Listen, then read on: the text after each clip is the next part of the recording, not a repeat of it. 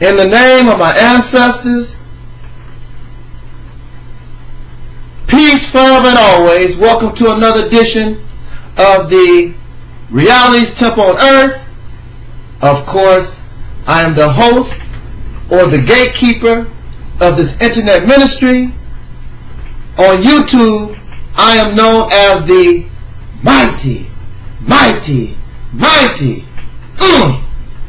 Angel Snub Number 7, your brother and hopefully your friend Taalik Ibn'rad. I hope you enjoy the video that follows this introduction.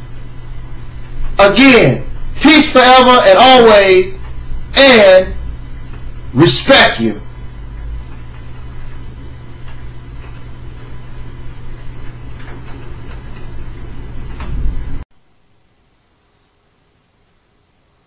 Okay, peace forever and always. This is your brother Taalik Ibn'rad, and I am the Angel Snub Number 7. This is the Reality's Temple on Earth. We're being a little informal today.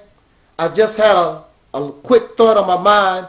Want to, instead of putting it on pen and paper, we're going to do it on video. All right. Now,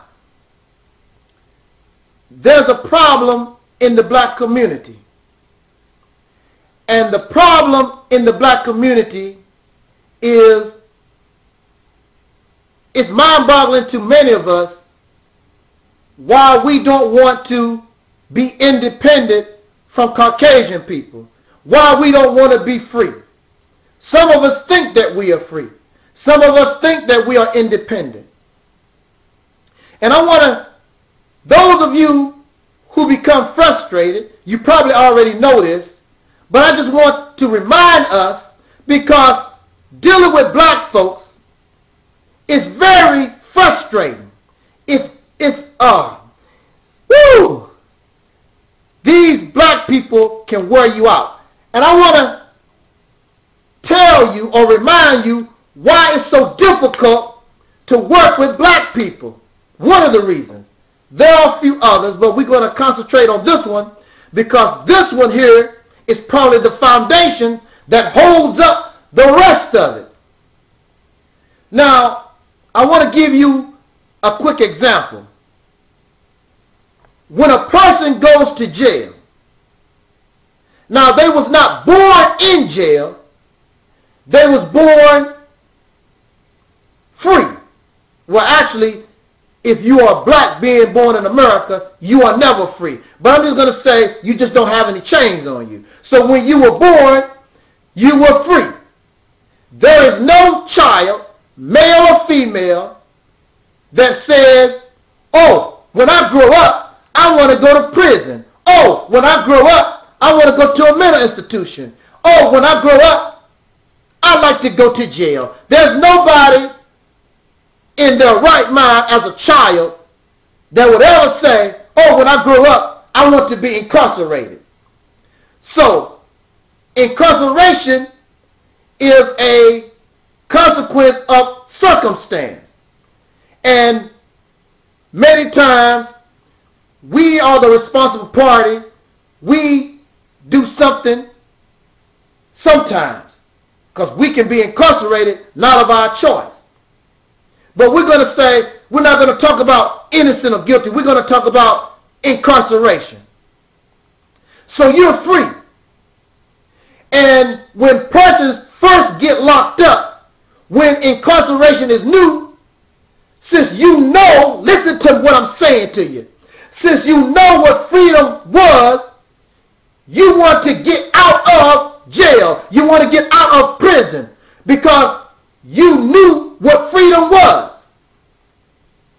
So when you first speak to black people, the problem that we have in trying to relate to our people about being free is that they have never known freedom. They was not born into freedom. The only thing they know is some form of incarceration, some form of being under the authority of somebody other than themselves, somebody that don't look like them. That's all they know. So they think that incarceration is freedom. Just like your dog. You raised that dog from a puppy. The only freedom that dog ever knew was living in your house.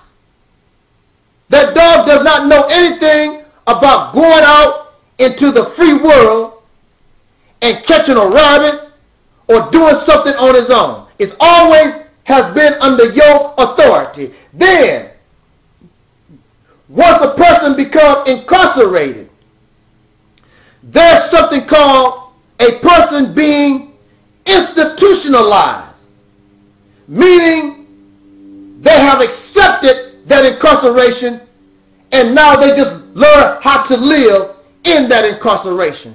So, many of y'all think that people are really trying to get out of these jails and prisons and mental institutions, and they really are not, because they become institutionalized. This is their way of life. So when we talk to black people, African Americans, so-called Negro, those born descendants of slaves in America, it is difficult to talk to them because this is the only life they know. They become institutionalized in America. They don't mind the guards at the prison cell. This is all that they know. We have become just like your pet dog. This is the only life we know. We don't know how to work outside of white people. But then these same white people, when they are unable, don't need you to hunt no more, don't need you to do tricks no more, don't need you for anything. They want to drive you somewhere and abandon you on the side of the road, but they don't know how to do it. They can't get that job done. So the dog is able to stay at home and keep begging and keep begging. And then you think, and you have the nerve to try to take over your master's house. You want to eat steak. You tired of dog biscuits. I'm not comparing us to no dog, but I'm trying to give you an example, an analogy of our mentality. We become institutionalized. And I will even go to say this. Even those that holler black power, hotep, ashe, assalamu alaikum, praise Yahweh, even those individuals are still institutionalized. Because, see, you live comfortable in your jail cell. I know from experience. Because when I first got locked up, I really wanted to get free. But after a certain period of time, you sort of begin to like your incarceration because you still get everything that you want. You just can't go nowhere. You can still get the women. You can still get your drugs. You get 3 meals a day. You don't have to pay no bills. Get to play basketball every day. So you get comfortable. These people are comfortable in their jail cell. But one day, I woke up and just decided, no more. Because I'm better than this.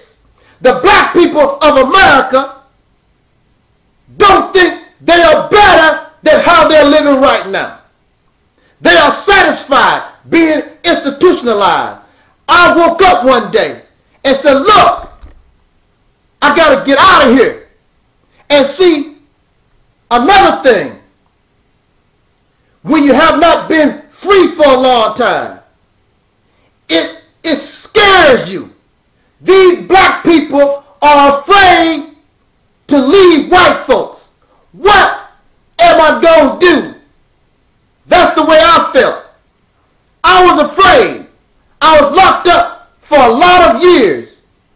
and I was afraid to be free. Yes, I say it. I was institutionalized, and then when I thought about being free, I was afraid. How I'm going to live, how I'm going to take care of myself. Things have changed. All these different thoughts in my head. But I began to think and look in the mirror and look at myself, know who I am. And I had to begin to say, I'm better than this. I need my freedom. I can do better than this. To hell with these women in this place. To hell with their food, their TV. I don't want nothing to do with it. I want out of here. That began my journey to get free.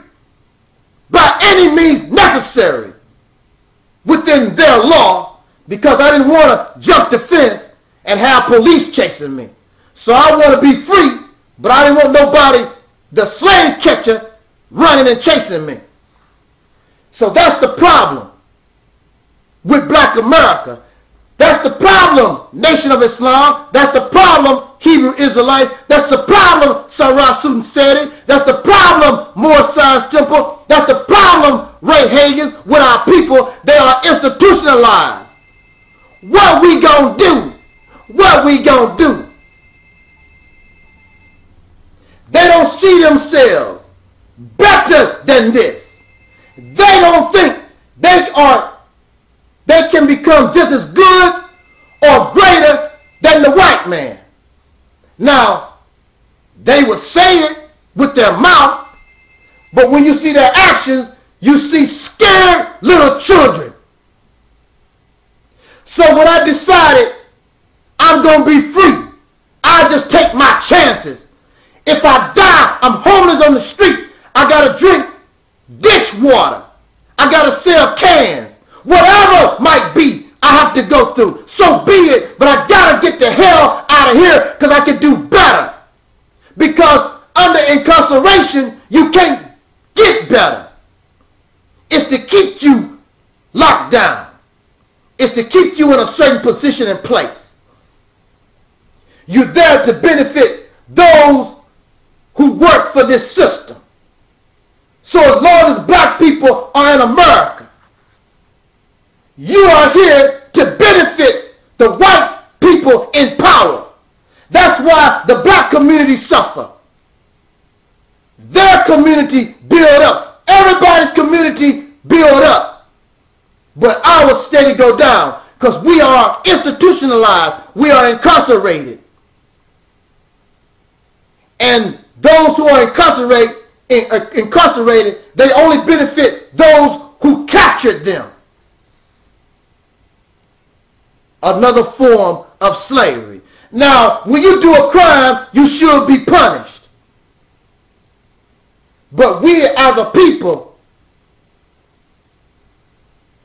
we have committed no crime to deserve what has happened to us for over 400 years. There's not a crime that can be committed to justify us going through what we've been through for 400 years. That's why I can't get with this God. And y'all making up all these old pitiful excuses why God allowed black people to suffer like this. There's nothing. And then these devils that done this to us, they run around on vacation in Hawaii, in the Bahamas, and we still suffer. So you're dealing with people who are institutionalized. They don't know no other life. They don't see no value in themselves. So our job, for those of you who are awake, we need to rise up and become the example that you can get free, that you can do better than being locked up. Then when they see you do well and better, that will inspire the rest. But y'all too busy fighting each other, jealous, talking about each other, silly ass people. That's why a certain generation has to die off and a new generation be born to get the job done with y'all silly ass. and then they reap the reward that could have been ours. I would like some of that reward. But unfortunately, I have to work with others, and these others is just some they way out in la-la land. Anyway, that's what I wanted to say. My time is up. Thank you for listening. Jot down your comments. This is your brother Taalik Ibn'rad. I'm using comment approval because I'm tired of these silly fools writing silly stuff on my page. I'm outie 5,000. Till next time, y'all. In the name of my ancestors,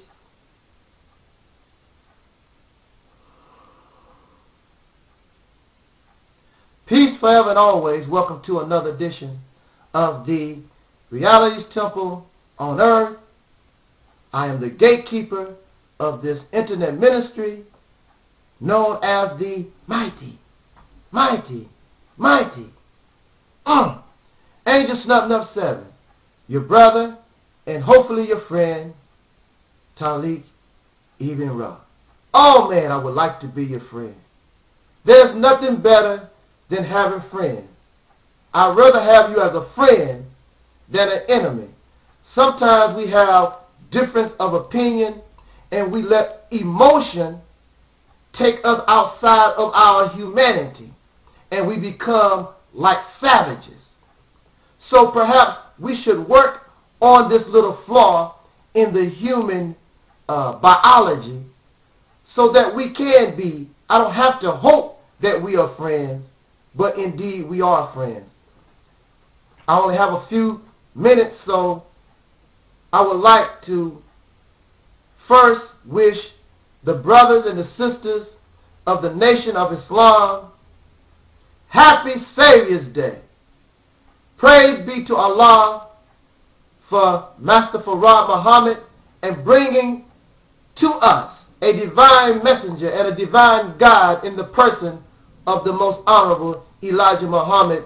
Happy Savior's Day. I hope that everything has went well and Brother Farrakhan brings before the masses a productive, beautiful, and hopeful, inspiring speech that will encourage us to do great things as we are a great people. Happy Savior's Day. My short topic for this video, I raised the question, why do you call me an Uncle Tom? There are many brothers and sisters who in their mind believe they love themselves. They believe they love black people. And they get truly upset when somebody tells them, I'm an Uncle Tom. Well, maybe we should not even use Uncle Tom anymore, because those who are familiar with the book written by Harriet Beecher Stowe, Uncle Tom's Cabin, you may find that Uncle Tom really was a heroic character rather than a traitor, a Benedict Arnold. So I would rather prefer to say that I'm talking to those brothers and sisters who don't want to be called a Judas, don't want to be called a Benedict Arnold, but yet their actions show that is what they are, but they want us to love them and embrace them like they truly indeed love us. I would like to bring up just a few points. When the Judas or the Uncle Tom, that's a habit hard to break. The Judas or the Benedict Arnold mentality, I call them dark Europeans or dark Europeans that call themselves black. When they talk about black people and they bring up slavery, they talk about slavery nonchalantly. Oh, that was slavery. That's a long time ago. When they talk about slavery, you feel no compassion. You feel no connection they have to our ancestors. None at all. That's your problem, dark European Benedict Arnold, you have no emotion for your own people. But when white folks talk about their ancestors and the hardships, Jews or Asians or anybody, you can see the tears flow from your face. But when you talk about your great-grandmothers being lynched, raped, your fathers castrated, even Jim Crow, the hell they went through, we see no tears that trickle down your face. When Jewish people talk about the Holocaust, they speak in a manner that a brass monkey would probably cry. They try to tell their story so that you get emotional and hopefully you share in their hurt and pain. But you don't tell the story of slavery that way because you have no connection. You could care less about what they did or what happened to them a long time ago. You do not see, well, I'm pretty sure it does occur, but Jewish people who suffered the Holocaust do not encourage their people really to marry outside of their religion, but they damn sure do not want their children to marry and integrate with Germans. Even though today's Germans are not Nazis, you do not see Jewish people running around happy because one of their Jewish children marrying a German because of that history. Now you can get along and we can be civil, we can have business, but to integrate with a people or a nation that murdered 6 million of us, Jewish people said, no, no, no. It happens, but you don't see them encouraged. You don't see magazines and bulletin boards, and they're happy because a Jewish girl or boy married German.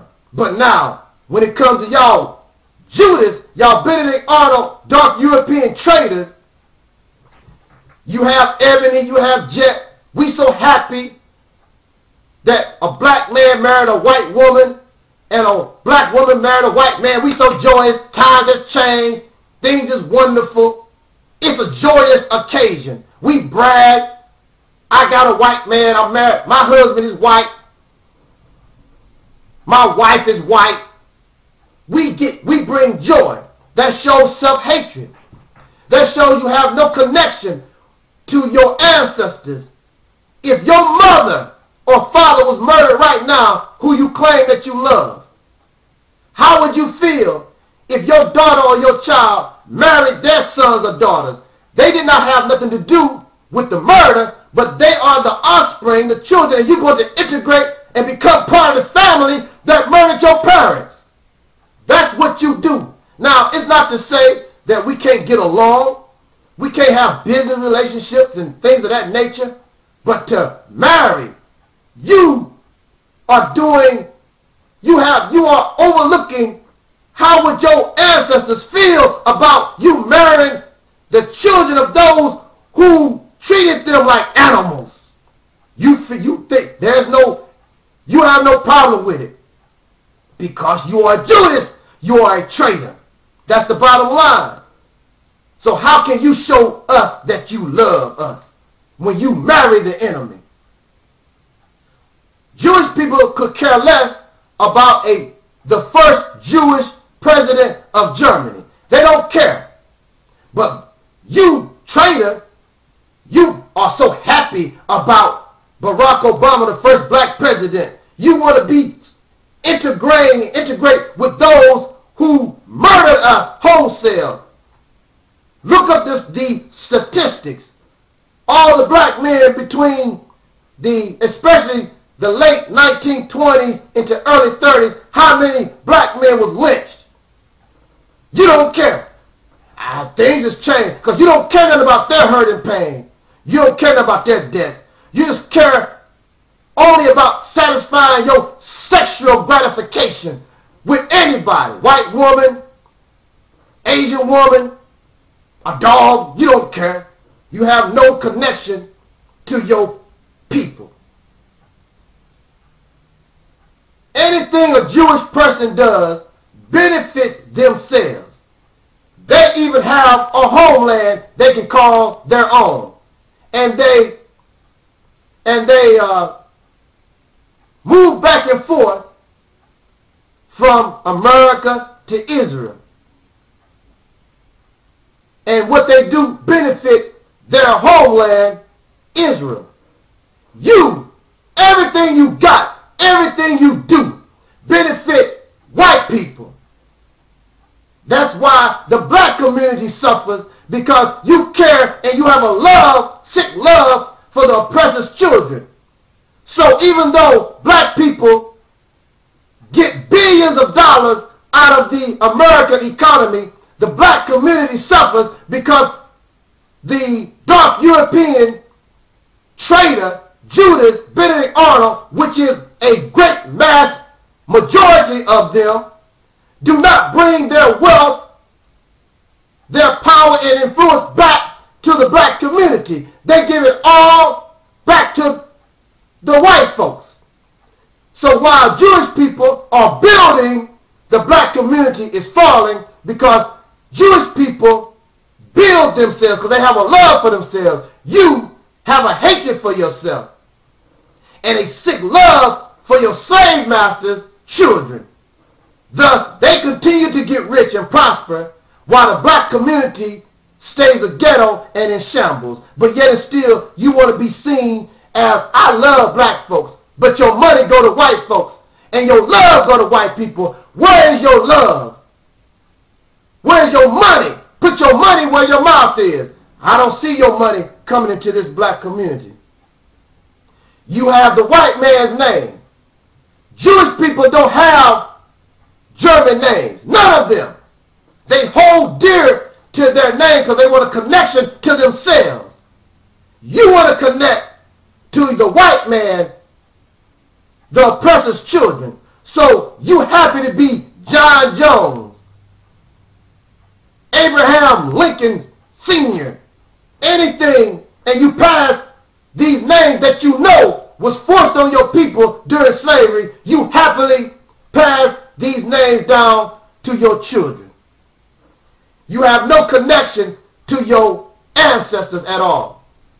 And you're proud of that, but yet and still, you don't want to be called an Uncle Tom in the manner that we're used to viewing what an Uncle Tom is supposed to be.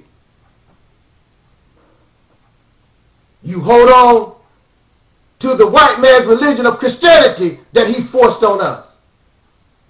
Jewish people hold on to Judaism, their religion, their belief in Moses and the Torah. You hold on to Jesus Christ, the white man that was given to us, forced on us as slaves. And you wonder why. And above all, every time a black man stands up to speak to the racist Caucasian people in power and tell them and remind them of their evil history and how they continue to do us wrong, before they can even say anything, here go your Negro ass want to defend them. Don't talk about the white folks like that. There's bad and good in everybody, black and white. That's true. We're talking about the evil in this body. We're not talking about all people. We're talking about these specific bugs, these specific devils. We ain't talking about all. In fact, it was Uncle Tom's Cabin that caused many white people to look at slavery and view it as wrong. It was one of the things that was at the beginning of the movement of what they call abolition, those who wanted to end slavery, due to Uncle Tom's Cabin, this book. So we're not talking about all. Well, I'm not. I cannot speak for anybody else. I'm talking about, why are you defending the racist Caucasian people in power that force their name on you, that make you give your money to them so you don't help us? Because if you help your own people, you think that you'll be a reverse racist. Now you hate white folks. You don't feel that you can help your own. because you don't want to offend the slave master's children, and you wonder why you are considered an Uncle Tom. My time is out. Think about it. Let's jot down our comments. Have a civil, cordial conversation. This is your brother Taalik Ibn'rad. And excuse the hoarse voice. The hoarse voice. Gonna take a little rest to get it back together. This was and is the Realities Temple on Earth. Happy Savior's Day, Nation of Islam. Respect you. I am the Black Dragon. Just want to be a little casual today. I just had a few thoughts on my mind. I wanted to share it with my audience because I love y'all like that. And I always want to keep our minds a-thinking. I said it again. I always want to keep our minds a-thinking. I don't want you to sit around and just agree with me. I don't want you to sit around and just disagree with me. I want you to constantly think, because what's that? The law of science? That which is standing still, or that which is not in motion, stays motionless, and that which is in motion stays in motion. We want our thinking to always stay moving. We don't want it to be rigid. We want it to be, like Bruce Lee said, we want our minds to be flexible like water, being able to take any kind of form like water. Did you know that when water becomes stagnant, when water stops moving, it is more susceptible, did I say that correctly, to disease. When water constantly flows, when water constantly moves, I'm not getting my pronunciations right now, but that's all right, because no matter how I speak, I still upset folks, so it doesn't make any difference, because they understand what is being said, even though they like to play the dumb role sometimes. But stagnant water is more prone to disease. And also, as many of you know, stagnant water can produce mosquitoes. Mosquitoes bear their eggs in stagnant water, and a mosquito is a blood sucker. So those with stagnant minds, your mind is more susceptible to disease and for the laying of eggs by bloodsuckers. Woo, I love this. So when you come to the Realities Temple, this ministry, I want your mind to continue to move. And when we move together as one body, my thoughts become your thoughts. We become as one, and we become a stronger organisms. We are organisms, but we become a organism. Singular. As your body is made out of cells. But it is one organism made out of billions and trillions of individual cells that make up this wonderful organism. Let me get to what I want to talk about before my 15 minutes of fame runs out or expires. Brother Malcolm was a wonderful brother.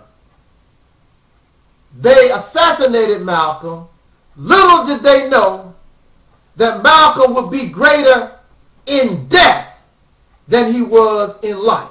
Malcolm, our brother, came up with this description. I don't know if he was the originator, the first one to say it, but I do know Malcolm used this as an example to describe the different mentalities of the so-called Negro which would later be black people. He said that there was a house Negro or house nigger and a field nigger or a field Negro. Of course, the field Negro was the ultimate slave. The field Negro did the real manual labor. The field nigger or the field Negro probably suffered the most atrocity, the most mistreatment. Then there were the house Negro or the house nigger. They were the ones closest to massa. They got better treatment, wore better clothes. They had a more emotional connection to the massa. They grew to love massa, while the field Negro or the field niggers had a hatred because they were out in the field, out in the hot sun from sun up to sundown, being raped, being beaten and whipped, wearing the worst clothes, eating the worst food. So they had an attitude toward massa. But now you have the house Negro or house nigger. If the massa got sick, the house nigger, so close to his massa, he would say, or she would say, "Wow, massa, we sick?" If the massa's house caught on fire, the house nigger would say, "Massa, our house on fire? This house nigger did not get sick. This house Negro did not own the house, but yet and still they have a sick love for their slave master that they can feel and have this emotional sick connection, of which continues today. There are those of us who may consider ourselves field Negroes, and some of us call ourselves niggers. I'm a field nigger, working hard, this white man on my back, this devil, I hate him, blah, blah, blah. We are the field Negroes. I would consider myself, even though I'm not going to go around talking about, I hate the white man, this, kill the white babies, and all that unnecessary nonsense. I am, and I consider myself, a field Negro. There is no evolutionary state to the field Negro. A slave is a slave. A robot is a robot. The only evolutionary step for the field Negro or the field nigger is his freedom. I want my freedom, true freedom, real freedom, justice and equality. That's what I want. So the next step for the field nigger or the field Negro is his freedom. I could care less. The field Negro could care less about his massa. I don't give a damn if your house burned up. I don't give a damn how sick you are. Matter of fact, I will urinate in your damn food and hope that you get sick. I'll put poison in your food. I don't give a damn about my enemies. A man that raped my mother, that castrated my fathers, that fed our children to alligators, and that sprayed our people with fire hoses and sick dogs on us. I could care less about them and their children. Now for me, I still want to treat everybody fair and just. I don't want to be like massa. There is an evolutionary step to the house nigger or the house Negro. We must bring this to 2011 because the house nigger exists, but now the house nigger is even worse. Can you believe that? The house nigger can actually get worse. And I want to give you this as an example of how the house nigger, the dark European, has gotten worse. Many of you have pit bulls, many of you have dogs, you have cats, but we're going to use dogs as an example. Many of you have a dog. We're going to use this again as an example. The dog has become, for some of y'all, house niggas or house negroes. You have the dog in the house with you. Oh, that dog love you. Every time you eat at the dinner table, you eat your pork steaks or your beef steak or whatever, and you throw the bone and the scraps to the dog, and the house nigga is so happy. Thank you for affirmative action. Thank you for the civil rights voting rights or whatever. Thank you. The house nigga is so happy about the scrap. Yum, yum, yum. Eat 'em up. Ah, thank you, Massa. You so wonderful. Pretty soon I might get a plate, but right now I have to eat out of a dog bowl. Oh, wow. How wonderful it is. So you have your dog, and the dog sits at the table patiently waiting for scraps. That's the house nigga. One day things will be better. We gonna get better scraps. That's the house nigga. That's the dark European. Now, you take your dog.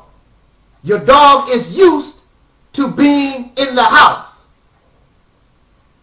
But then you allow your dog to go out in the backyard. Now, for a dog that is used to living in the house, some of these people have it set up where the dog can actually go to the bathroom in the house. So when you allow the dog to go into the backyard, this dog believes it is free. Wow, I'm free now. No, dog, no house nigga, you are not free. The white man or whoever your owner is, in this case for us, these racist Caucasian people in power, the only thing they did was to let you out of the house and put you in the backyard. So the next evolutionary step for the house nigga or the house negro is backyard negro. Because now they become even worse. The backyard nigga or the backyard negro is worse than the house nigga because he's able to go outside in the backyard, run around. Y'all ever had a dog and you let the dog that was in the house, let them out in the backyard? They get to running and skipping and jumping. It gives them the illusion of being free. But there's still a fence. Who owns the backyard? The dog don't own the backyard. The master still own the backyard. The freedom of the dog is still controlled by his master. All these dark Europeans, all these Uncle Tom, well, we know what Uncle Tom means, but you know how we view the word Uncle Tom. So I'm just going to say it. Dark Europeans. These dark Europeans is so happy because now they can marry the white man. They can marry the white woman. They can run around in the backyard. But they have not made not one law that the white man obey. Everything about the dog is controlled by his master. Everything that relates to this dark European, this Uncle Tom, his master controls everything. They brag about their nice houses. They brag about their education. At any time, the master can take it all away. Then they get upset. Why, master? Why you do this to us, master? Because you're a slave. You're a pet. Come here, boy. Let me give you the Congressional Medal of Honor. Let me give you some kind of reward. Let me put some kind of medals on your chest. You're a good slave. You're a good house nigga. You're a good pet. And they are satisfied with being treated like an animal. You're treated like an animal because of this sick love you have for your master. So the evolution of the house nigga is to the backyard. So now we still have the field nigga, but now we don't have, well, some they still exist, But the evolutionary period that has taken place to the house nigga is now he is even worse. He or she is now in the backyard. So that's what makes our job even worse. Because our people, a lot of them have become backyard Negroes. Think about it. Jump on your comments. Man, time runs out when you're having fun. I'm Audi 5000. Peace and respect you. I am the Angel Snuffing Up 7, your brother, Taalik Ibn'rad. Just want to be a little casual for these 15 minutes. I guess it'll take 15 minutes. It's just a little rant that I would like to express to you. It's very sickening. Very. I can't even describe it. You have Caucasian people, racist Caucasian people, who probably don't even know they are racist because they are trying their damnedest to call black people racist. They want us to be racist like them so bad. I want to give this as an example. You have a murderer, and that murderer doesn't like people calling him or her a murderer, but they were convicted. There's no doubt they are a murderer. Let's say, for instance, there's no question they are a murderer. So they don't like being called a murderer, even though they know that's what they are. Their actions proven that's what they have become. So since they don't like it, they look at you, they look at us who have not committed murder and try to find something in you to make you, or try to paint you just as bad as them. So for instance, that you did kill somebody, but your killing was called justifiable homicide. So the murderer will come to you and tell you, I don't know why you talking about me, why you laughing and giggling and think you so high and mighty over me when you killed somebody too, so you're a murderer also. Wrong. There's a difference between murder and what we call justifiable homicide. While you killed somebody in the commission of a crime, or for whatever reason you were stealing, or you killed somebody because they didn't love you, or whatever your reason was, you committed a murder. And that's proven beyond a shadow of a doubt. No doubt. But with justifiable homicide, yes, you did take a life. But I was trying to defend myself. And trying to defend myself is not murder. I'm trying to prevent myself from being murdered from a person like you. So I was defending my life, or defending my wife, or my children, or my property from people like you that go out and commit crimes, a commissioner of murder. So we have all these Caucasian people running around trying to do their damnedest to frame black people for being racist. Let me say this very quickly. There are black people who do things because of race, but they cannot be racist. Black people, if you look at our history, we've been here for 400 years.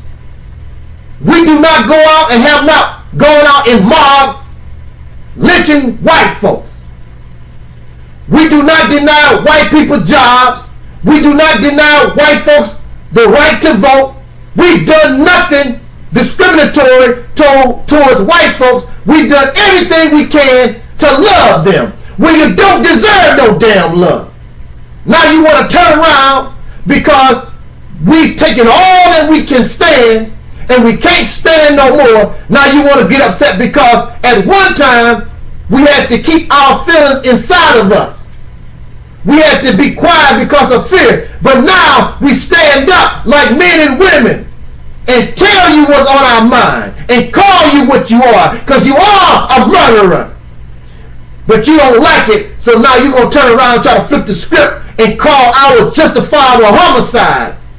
Trying to protect our life, trying to stand up for ourselves. You want to call us like you because you're the murderer, you're the one trying to kill us. Black people have not been prejudiced and show no hatred towards nobody based on color. If that was the case, then why are the Chinese in our community? Why are the Japanese and Mexicans and all kinds of folks in our community? And they're not there to love us, they are there to leech off our economic blood. The black man and woman, we as a people, we did not create race. We did not make ourselves, and we do not call ourselves superior. You might have certain individuals and you might have certain groups or whatever, but that is a consequence from being mistreated for over 400 years. A consequence of being hurt. So when you hear black people speak against white folks or speak against Mexicans or Japanese or whoever, it's not based in race. It's based on coming into our neighborhood, mistreatment, disrespect, and leeching of our blood.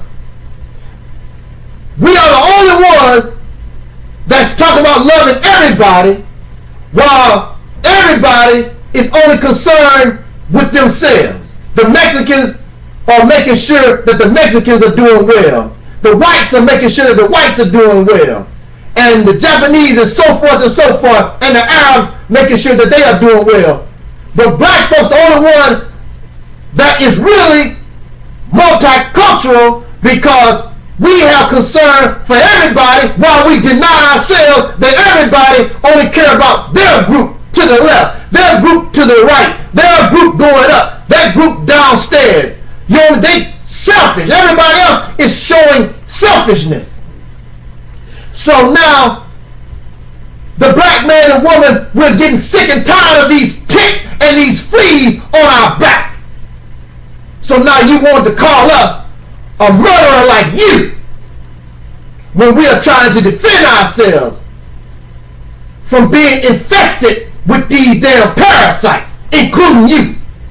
Now, the sad thing about it, if you are going to use black people, if you're going to exploit us, if you're going to mistreat us, and we are your source of food, you're sucking our blood, then it's just like those who depend upon the forest. If you are wise, you go into the forest, you don't chop down all the trees, but you don't plant some seedlings, and you don't nurture that forest and make sure that it's always available. That's the least you can do with your parasitic ass, with your leech ass. All of y'all talking about how great you are. If you're so damn great, why are you in the black community? Why are you messing with black folks, sucking our blood dry? You so great. But now you're upset because we know that you are a murderer. And you want us to be like you. And we're nothing like you. When the black man, when these people, we are living in a nation that made slavery legal. Jim Crow was legal. All these things going on right now, you do it legal. And it's approved by the people. You had slavery in this nation for over 300 years. Ain't nobody did a damn thing. You enjoyed it. What did we get out of it? Nothing. Now the children who was passed down the wealth and the power, you had the responsibility to heal what your father's done, but you enjoy. So you make an attempt to call the victim what you are. Well, where's my power? What laws do you or that black folks make. You don't do anything. You're not under our power, our influence.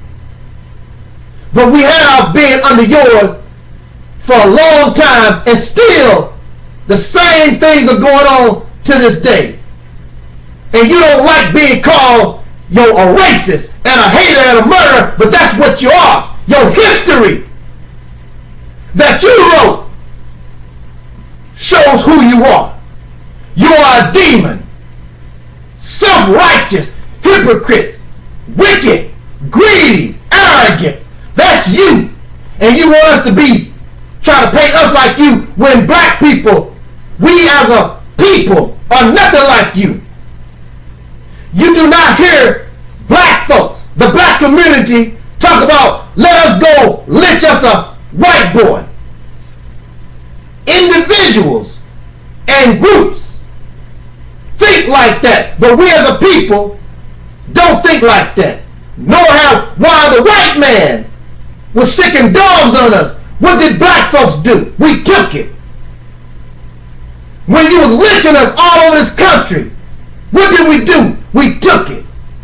We take all your evil for all these years. How long you think that people gonna keep allowing you to kill them, mistreat them, exploit them, and don't say nothing? Pretty soon it gets to the point, I stood all I can stand. A quote from the cartoon character Popeye. I stood all I can stand. I can't stand no more. And so now that's what you're dealing with. But instead of accepting that you did commit murder, you'd rather you'll go into denial instead of showing remorse and showing compassion to the family that you took their loved ones away from them. You want to be arrogant and high and mighty. I ain't did nothing really. And that's how these racist Caucasians do. You want to ignore everything when it's clear as day what you are. So instead of straightening up your own act, you point at the victim family like they did something wrong. You the murderer. You the killer. You the one that took somebody's life unjustified. That's why this country was built. It was built on murder and rape and incest and genocide and abortion and all these different things. You want to call us like you, and we are not like you. We are the victims. Anything that we are is a consequence from what you've done to us in an evil and wicked manner. You should be ashamed of yourself. You really should. But that shows your lack of character, your lack of integrity, your lack of being honest, living in denial. You are a wolf in sheep's clothing, an angel wannabe. America the beautiful. When America is ugly, it's an ugly and filthy nation filled with a bunch of sick people, and your jails are filled with murderers and pedophiles and rapists, and it go on, and you make more and more and more of them. You a dope fiend, alcoholics, sex addicts. You are in denial. And you want black folks and others to be like you, because you know that you've fallen short the glory of God. So it is pitiful and pathetic, and you look so stupid. And only other ignorant Caucasian people and silly Negroes could jump on the bandwagon to make somebody racist when we cannot be, and our history shows we as a people are not. These silly videos. These videos are so silly. Black people are racist.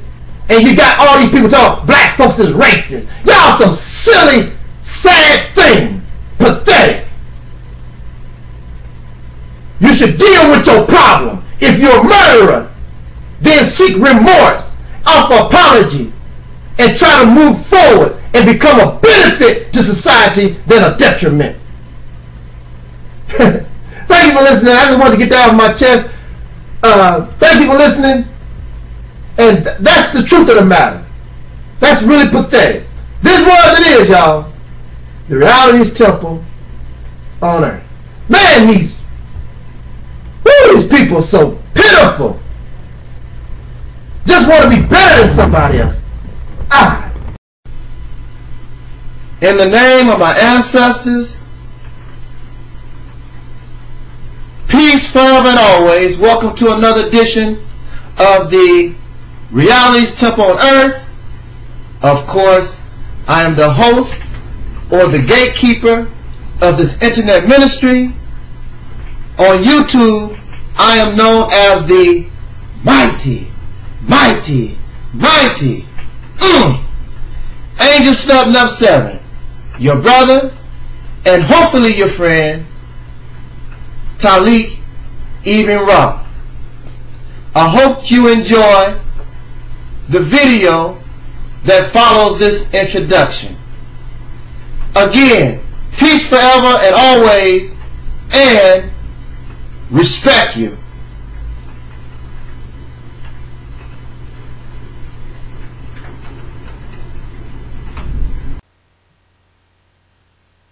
So now it's 2011. And I have all these fake, that's how I have to describe them, fake Caucasian people who are either just ignorant of the brutality of what European colonization, of what white supremacy has done and doing right now, or they're just deceitful little creatures. However, whatever form you are, you can't trick this one.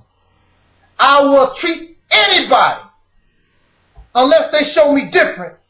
I will treat you just and I'll treat you fair. I will give you the benefit of a doubt. But I don't go to sleep without having one eye open watching you. Now that's a lesson we should have learned from our ancestors, a lesson we learned from the elders, that you can't take your eyes off these people. Very few can be trusted. So they come to my page and they want to suggest to me, stop the hate. Here you are. You are the children. I'm talking about racist Caucasian people, white folks. How dare you come to me and tell me, why don't we stop the hate? What you telling me to stop the hate for? You need to be talking to those who created the damn hatred. I'm the victim. I want the crap off my back. I want you to leave me the hell alone. Who put who in slavery? Who is the one that created race? Who is the one that started white supremacy? Who is the one that called somebody a savage and inferior? I'm not the one. And who is the one that's still discriminating against dark people right now as I speak? And you know it, and you even admit it. But you got the nerve to come and tell me, stop the hate. Stop the one who created it. I don't have nothing to do with it. I'm a victim of hatred. But it's easier for you to blame the victims because you are related to those who started the crap to begin with. And you have mercy and compassion towards them and those who are still doing it right now just because they have white skin just like you do. And of course, those with white skin, especially since they do a good job of keeping their racism under covers, then you want to make this weak attempt to blame everybody so they can share the evil when the evil was created by one people and one people only. And you refuse to accept what you've done, what your ancestors done. This is demonic. Then you turn around and try to tell somebody to accept responsibility and make proper choices when the ones that started and made this mess, they refuse to accept their responsibility and make proper choices. Because if you did, I wouldn't be talking right now. See, the bottom line and the reality is that you enjoy being in a superior position. You like the advantage that white supremacy has put you in. But at the same time, you don't like to hear people like me and others around the earth talk about it. You're a good trickster, but see, your tricks, that was for kids, and we're growing up. We're not falling for your crumbs no more. We're not falling for your smile no more.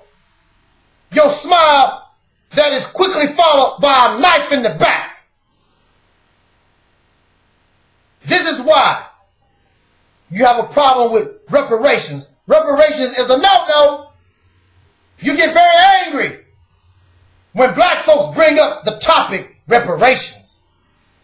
Peace forever and always. Welcome to another edition of the Realities Temple on Earth. Your host is his divine masculine brother Administrator Taalik Ibn'rad.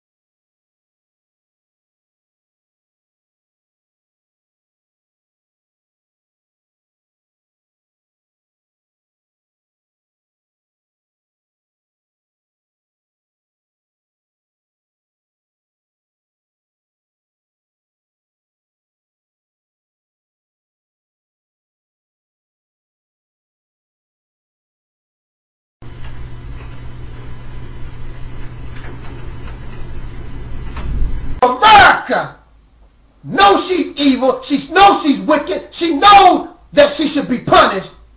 The problem is she's sweating. She don't know when. And I love it. I like to see these liars and deceivers sweat. In America, it is controlled. It is ruled by Caucasian people. And some of these white people, they come to us and they say, why are you so angry? Why are you so upset? Things have changed. I'm a good white person. I'm a good white man. I'm a good white woman. We have good white kids. We good. Here comes the good white people. The problem is usually the good white people are up to no good. Because they are the children of enslavers. And they have a slave master mentality. When the black people, when our ancestors were kidnapped or born slaves in America, of course, we were treated harshly, very evil. But some of these good white people would tell you, but some slaves was treated good. Did you hear what I said? They would tell you some slaves was treated good. What is good about slavery? They have a slave master. They have a slave-making mentality. Look at how they live. They love pets. They love to take some animal and enslave it and make it a pet.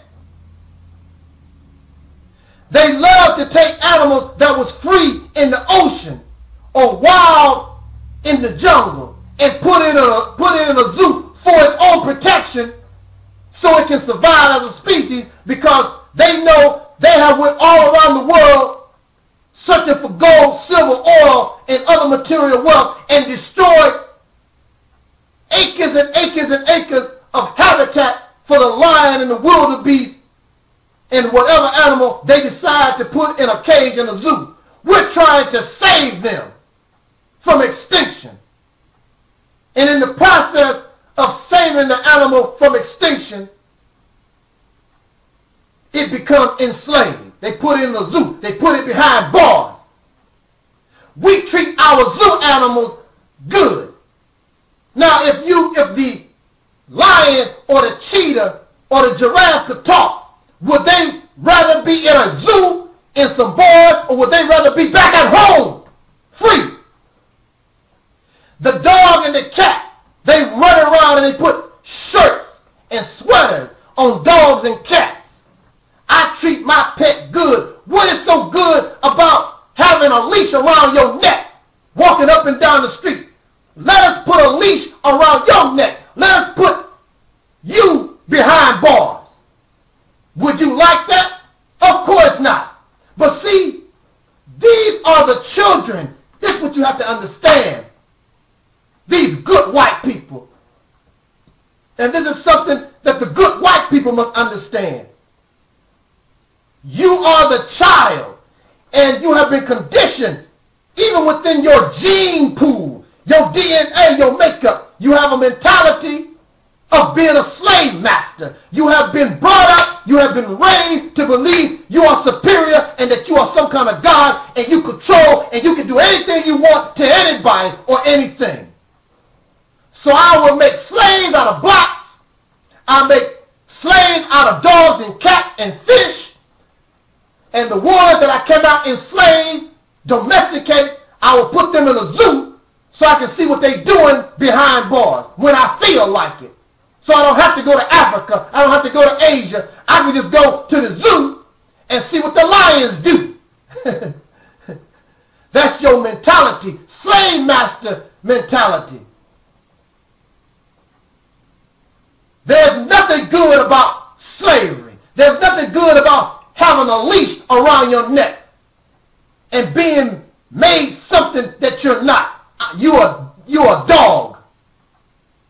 Chasing balls, doing tricks. That's not what dogs' nature to do. Dogs don't walk on their all fours unless they're handicapped. I saw a dog. It was born without front limbs, and it learned how to stand on its hind legs, but that's an unusual situation. You have made the cat unnatural, the dog unnatural, the cows and the chickens all unnatural, and then the cows and the chickens are made unnatural. Then you feed them chemicals to make them grow fast. Then people eat them. Then we become unnatural. You are what you eat. And if the chicken and the fish, the pigs, whatever that you consume, if they are unnatural, then you become unnatural. And you wonder why the human being is in the condition that we are in. Peace forever and always. Welcome to another edition of the Realities Temple on Earth. Your host is his divine masculine brother Administrator Taalik Ibn'rad.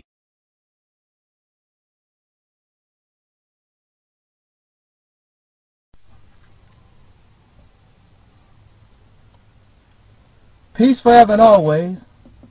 This is your brother Taalik Ibn'rad, and welcome once again to another edition of the Realities Temple on Earth. Please excuse me if it seems as though I don't quite have my thoughts together and stumbling for words because it's a little early in the morning and I'm still a bit sleepy, but I wanted to go ahead and produce this video.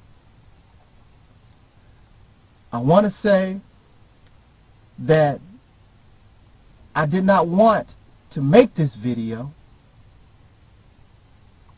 but I feel as though it's unnecessary because I always want to keep it real and honest with you as possible.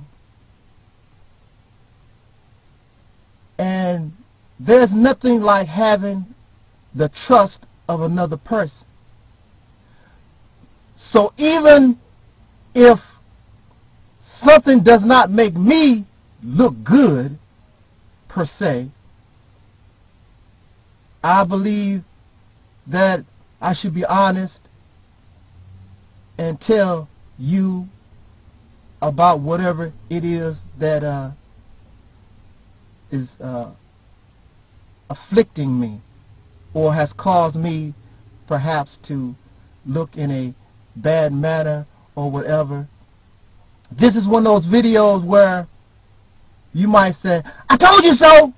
I told you so! So I'm just going to go straight into the context of this paper that I'm writing. I want to announce that yesterday, the 5th of November, today is the 6th, I believe, that I did give my official resignation to the Council of 12. I believe that is best for all those concerned. And the reason why I resigned from the Council of 12 is because after the fact I was given criteria to be a member of the Council of 12 that I did not know anything about. And the founder of the Council of 12, this guy, I said guy, I want to say brother, but there are some, I don't call everybody brother, because just because you said or call them brother, it's a certain criteria you have to follow in order to be a brother. There's a certain qualifications you have to be in order to be called mother or president, and this man TMOT does not fit the criteria or the qualifications for me calling him brother. Now you can go ahead and say it. Go ahead and say it. I told you so. I told you so. I told you, old Uncle Tom Negro. I told you. Go ahead. All right. Get it all out your system. Okay. Okay. The joke is on me. All right. Brother Taalik. Look, man. I told you that it's an Uncle Tom cool Negro. I told you that he was gonna pull a number. I told you. Okay. All right. Y'all got it. But look. See, in my position. See, I'm an environmentalist. When I'm walking around in the jungle, I only want to hurt the snake that might cause me harm. I don't want to kill the garter snake that is harmless to me. It serves no purpose. It's an unnecessary murder. Now, the anaconda or the cobra, those types of snakes that might do me harm, then if I have no choice, then I must do what I have to do. And so what I'm saying is that I know that I was dealing with a snake. I know I was dealing with, but you got to give people the opportunity to really show their face. So when you say what you have to say against them and you make your moves against them, then it is justified. This man had the nerve to come to my page, and you will see it if he has not removed the comment, because I didn't. He told me that I don't fit the criteria for being a council member because I speak against the injustice done to black people by the United States government. I speak against Caucasians, and I speak against American soldiers. So if I criticize the government, don't support the soldiers, if I speak against evil and wicked Caucasian people that have done horrific things to my people, I don't fit their criteria. That's not what the council is about. And I'm like, well, then I must resign. I don't mind helping you. The idea is good, what you come up with, but I don't bow down to those things. That's not what I'm about. I'm against evil and injustice, and if that's what you are, then that's what I'm against. I don't care what color you are, because I don't support John Muhammad. John Muhammad, the Washington, D.C. sniper. I don't have no idea what was going on in his mind. But just because he's a black man don't mean that I'm going to support him. So you got me messed up. So when you're dealing with a snake, you got to handle with care. This man, T.M.O.T., invited me to Atlanta, willing to pay for the hotel room and everything. I declined because I don't trust snakes. I know what I'm dealing with. If I trusted this snake, I would have went. I would have taken him up on his offer. But when you're dealing with a snake, you got to be careful. First of all, when you're dealing with a snake and don't know that it's poisonous, you got to, and if you're an environmentalist, you got to check it out to make sure that is what it is.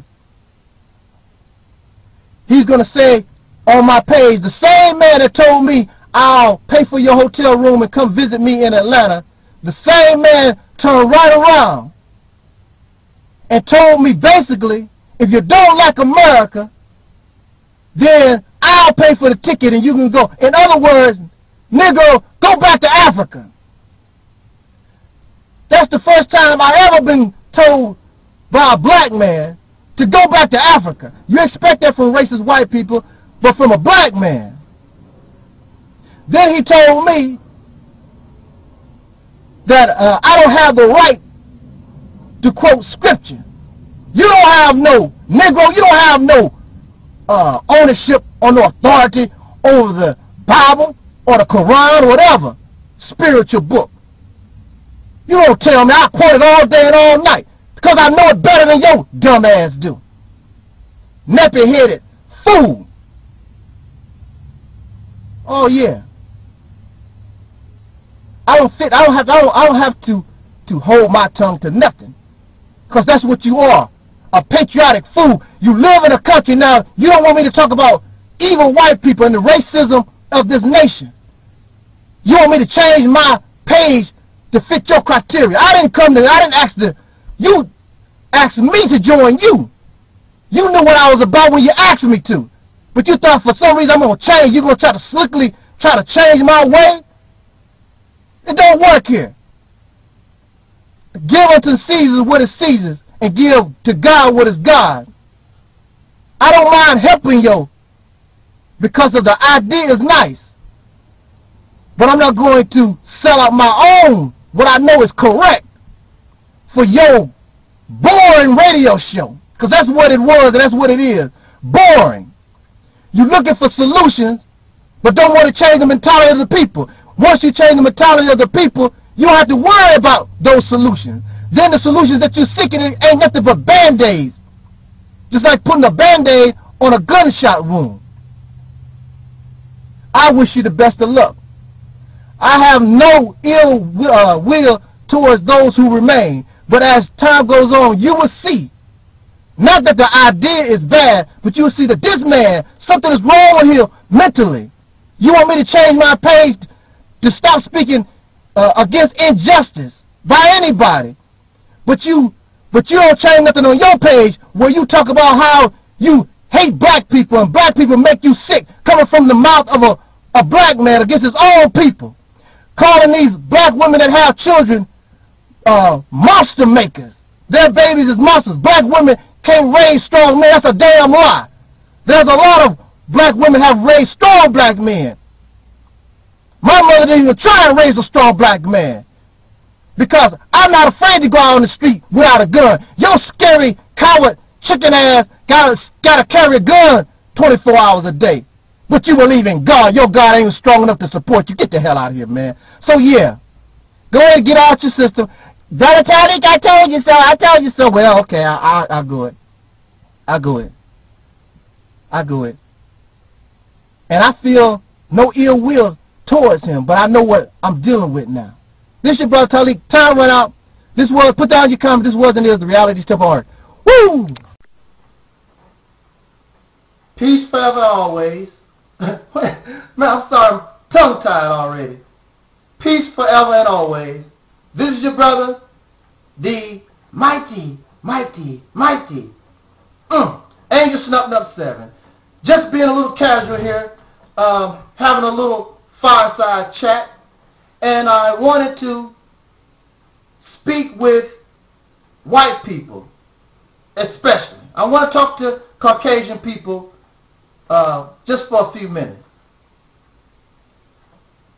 And see, I want to talk to you about Uncle Tom.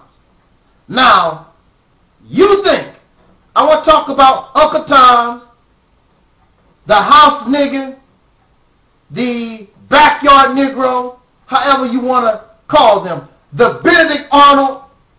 See, for us, of whom you don't like, because we want justice in this nation. You don't like us who come to you open and honest, silver and quarter. I don't want to call you devil. That's not necessary. I don't want to call you Satan. I don't want to call you demon. I don't need to call you nothing. I just want you to listen to what I'm talking to you. And let us have a civil and cordial conversation or discussion. And I want to be able to speak to you open and honest. And I want you to speak open and honest with me, and so that we can have an understanding. But you don't like brothers and sisters. You don't like black folks that speak something that sounds harsh to you, because you have been conditioned to believe nothing is wrong. You have been conditioned to believe all the niggas should be satisfied in America. You got everything, because on TV you got Lil Wayne. On TV you got Oprah. On TV you got Bill Cosby. So these few individuals make it seem or bring the illusion that the whole 40-some million black folks in America is doing well and dandy. But at the same time, if you watch CNN, which is owned by white folks or Caucasian Jews, if you watch CNN, they will even tell you that black America is in an economic epidemic, because this economic crisis have caused black unemployment was high anyway. Now it is going up from 20-some% up into the 30% range. So everything is not fine and dandy, no matter what Lil Wayne is doing or Oprah. But in your fictional, delusional way of thinking, there is no problem.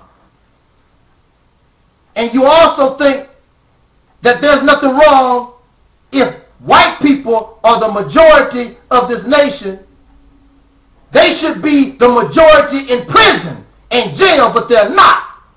It's the blacks. And when they put you in jail and in prison, they pay you 7 cents, a quarter hour, and things like that. Don't that sort of remind you of maybe slavery?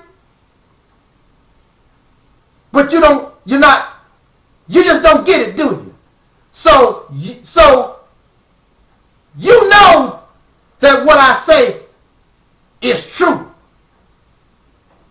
But you would rather go to your black friend who has learned how to live in this discriminatory, oppressive, and hateful hate-filled, racist society. And you acknowledge that racism exists.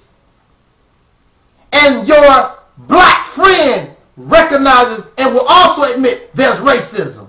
But since I can live in it, it's all right. See, they're making it. Things is all right. The problem with that is that things are not all right. Because if things were not all right, what I'm saying has been said for the last few hundred years. So many have died, but this voice speaking these same type of words continue to prosper no matter what generation. Because there's an injustice, and instead of dealing with the situation, you want to run away. And your house Negro and your Uncle Tom Negro, your black friends, they help you stay messed up. Keep you in a state of denial. I want to say this to you. Now, some of these black friends, some of them are very loyal. Some of them actually, they just have accepted being in a slave-like condition, and they are happy living in oppression. But I tell you, the majority, and I'm warning y'all white folks, the same way you know how to smile and stab people in the back, your Uncle Tom, backyard Negroes, house niggas, they do the same thing. If you think that Oprah, if you think that Gail, her best friend, if you think Stedman, if you think Lil Wayne, Beyonce, Jay-Z, if you think all these people who lick your behind, and you think, and your best friends, when they get around other backyard Negroes, other sellouts, other Uncle Toms, if you think they're not talking about you behind your back, you got another thing coming. Because they do. And I'm telling you, they do. But when you come around, they get quiet. But among themselves, they talk about y'all like a dog. Because, see, you really train your house nigga and your backyard niggas too good. Because you want them to be an American. So they want to be a better American than you. You force your religion, Christianity, on them. They want to show you, I'm a better Christian than you. They want to be like you. And they will smile in your face and be happy to take your place at any time. The only good thing about it is that they have your mentality. So even though you are pushed to the side, you still are in charge because they have your mentality. But at the same time, the dark European, the backyard Negro, these bitter honor, these nigger sellouts that you embrace because they said, yes sir, sir, ain't no racism, sir. Only the Ku Klux Klan is racism. Only the Nazi Party, sir, is racism. They yes people. They scratch where they don't itch. You like that. They do the buck shuffle for you. And they smile. But they are worse for you than I could ever be. Or Malcolm. Or Marcus Garvey. Or Nat Turner. These are worse for you because on the surface it looks like it's all well and good. But when you look deep into it, they are the reason why this race problem continues, because they know the truth that things ain't all right, but they won't tell you because they're scared of you. And they have learned how to live in their oppression. Just like you have many women and some men who are in abusive relationships, but instead of confronting the abuser, instead of leaving the abuser, they stay in the relationship because they've learned how to live with the beatings. They've learned how to live with the person making mockery of them, beating them physically. They learn how to live in it and accept it. That's sick. So you're dealing with your black friends. They are sick because they have just learned how to live in this society. They learn how to live among the snakes, the crocodiles, and the savage beasts of the field. So they are happy. Not really happy, because if they was happy, they wouldn't be talking behind your back. But they are dangerous for you because they keep this race garbage going on and on and on. Because they know the truth, but scared to tell you in your face. Because they will lose your friendship. While I don't give a damn. But these individuals are hypocrites. And they are dangerous for us who are trying to be honest with you, and for you, because they are fakes to you and they are fakes to us. They cannot be trusted by us, nor can they be trusted by you. Goes both ways. So I'm just telling you, while you don't like me and call me a racist, which I cannot be. In fact, see, you use hate and you use racist. That's slick. You try to make the people that you've been hating for hundreds of years and of whom you been racist towards for hundreds of years, you try to make the victim. It reminds me, going back to this situation of abuse. Many times you will hear the person that's the abuser try to blame everything. They're beating, they're making mockery of the person, blame them for what's going on. Well, if you had the dinner on the table, I would not have to beat you like that. If you had did this, it would not cause me to slap you upside the head. It's your fault. And that's very slick. Here you are. You created the hate. Because ain't no Africans, ain't no dark people hated you. You made us savages. You made us inferior. You took our lands. You raped our women. You did that to us first. You did it. You created race. Black people, no dark people created race.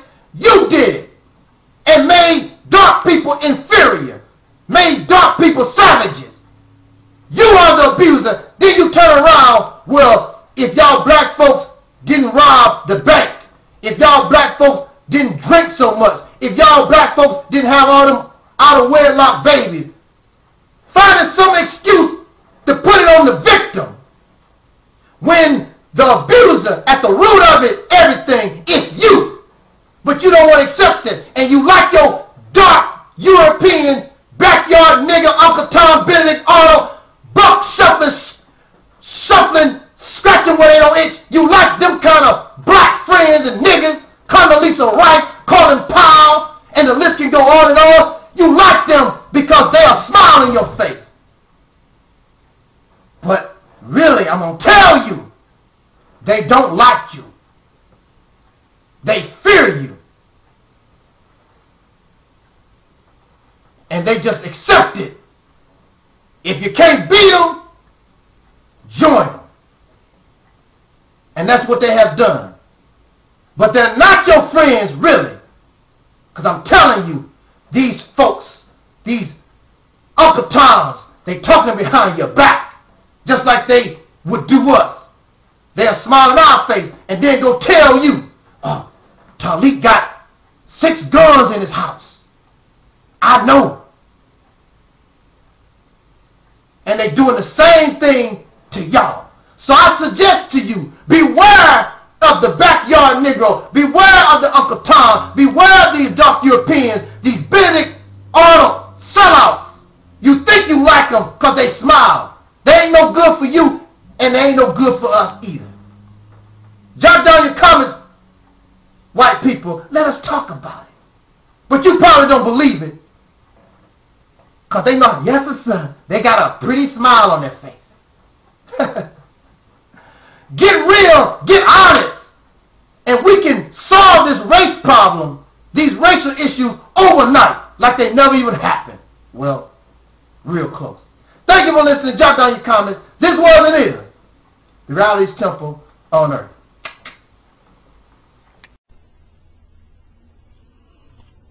Peace forever and always. This is your brother, the Angel Snutting Up 7, and welcome once again to another exciting edition of the Reality's Temple on Earth. And of course, I'm your host, Brother Taalik Ibn'rad.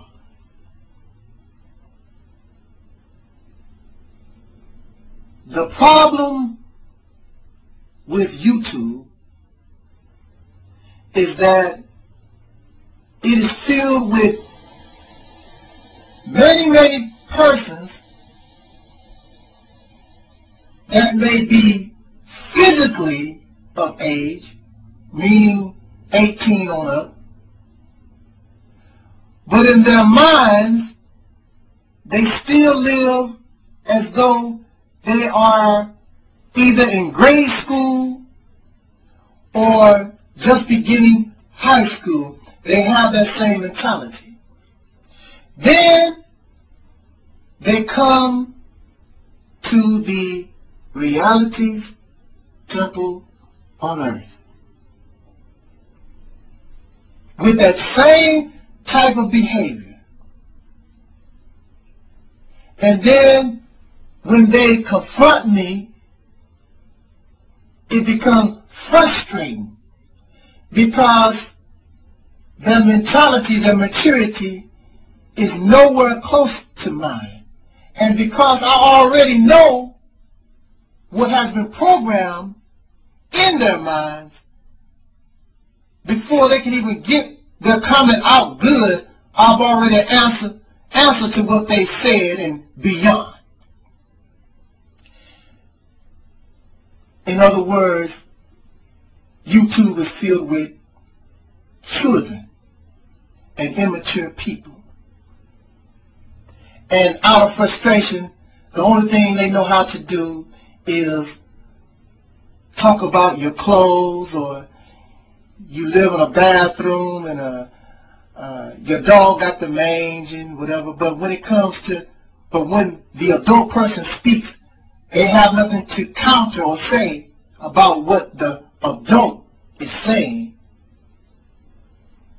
So out of frustration, they start infantile talk, of which I'm not interested in. I have bigger fish to fry.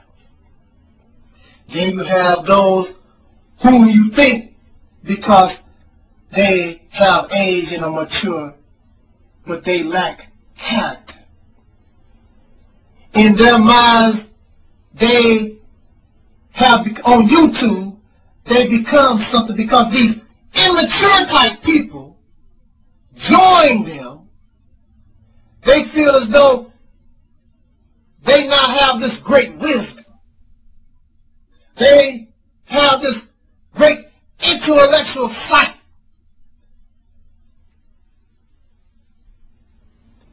But even if that is the case, because they lack character, because they lack a true sense of who they are, it still don't mean nothing.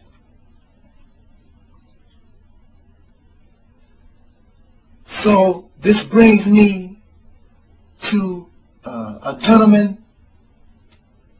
of whom I used to belong to his Council of 12, this Tmotofga. It stands for the Minister of the God in Christ or something, whatever. A black man that hates himself. And you see, I was always taught that keep your friends close, but you keep your enemies closer. So I want to see what you're doing. Just because you got me blocked, TMOT, just because there's no subscription, you're not subbed anymore, don't mean I'm not watching and seeing what you do, because you become an enemy to my people. So I want to know what you're doing. So somebody puts on this man's page that they heard that I was talking about him, of which is good. I'm pretty sure he gets a lot of emails saying that, you know, that snut nut dude, he talking about you. And so I went to this particular fellow's page to see what's going on with him, and TMOT is replying to his comment saying that I'm not going to stoop to his level. You know, I know how to take out the trash. Say what? Stoop to my level. And if anything, I'm stooping to your level. You the one came to my page and told me to go back to Africa. How the hell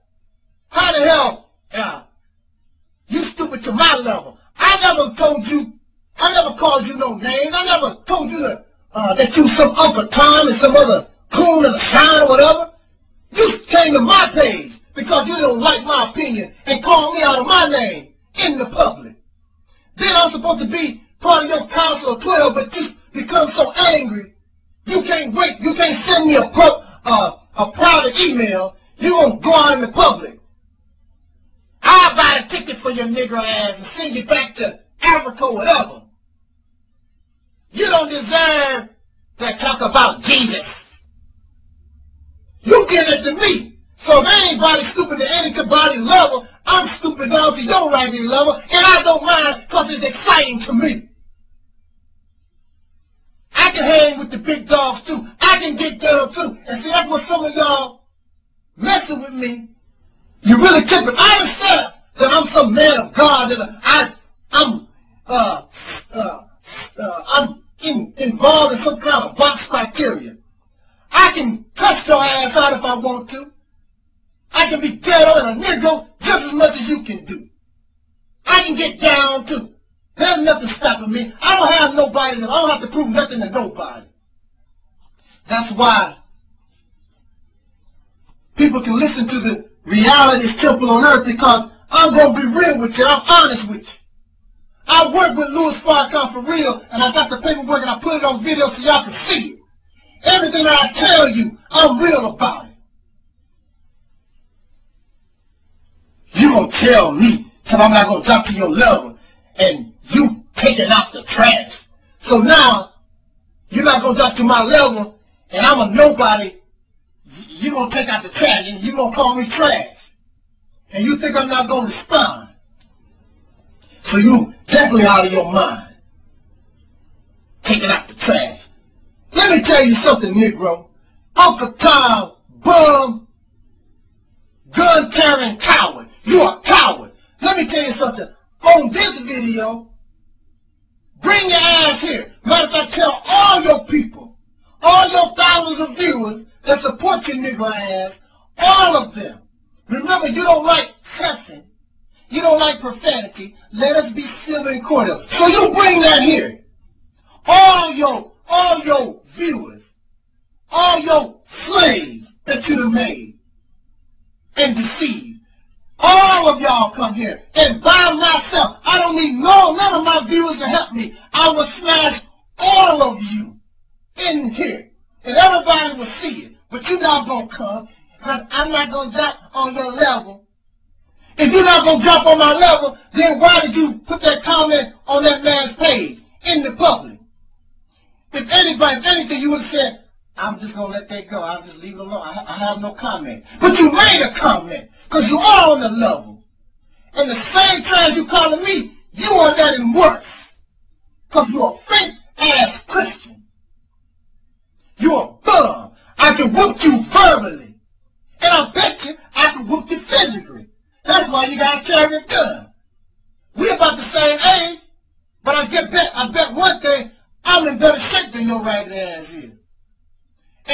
doubt about that. So if I was you, I would always carry my gun, because I bet you a weak-ass punk. I'm not no jerk. And that's another thing. These people keep bothering me. You really think that I'm something to play with? I'm not nobody to play with. I mess with the department. I took on the Department of Mental Health, the state of Missouri, with no money, and kicked them in the ass when they said it was impossible. So I know the impossible can be made possible. Silly y'all. Bring your ass here. Bring your comments and whatever. But you're not. Your best bet is do like everybody else. Sit back in the cut. Call me names. Or just shut the hell up. That's the best bet. Wow. This is beginning to be a wonderful day. This is your brother Taalik, Ibn'rad. Jot down your comments. This was and is the reality's temple on earth.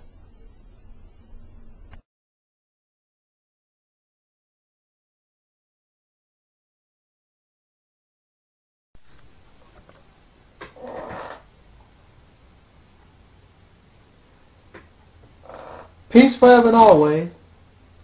This is your brother, Taalik Ibn'rad, and welcome once again to another exciting edition of the Reality's Temple on Earth.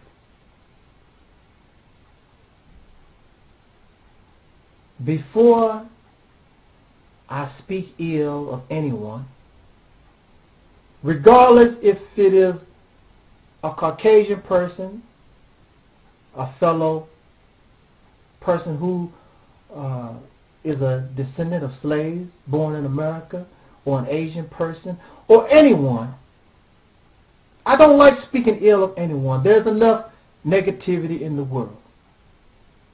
I like positive things. I love, I love human beings to love one another. That's not the type of world we live in. And there are those who make living in the world worse due to their attitude. I explained in a prior video in that one of our worst enemies is ourselves. Black men and women. That's our main problem, is ourselves.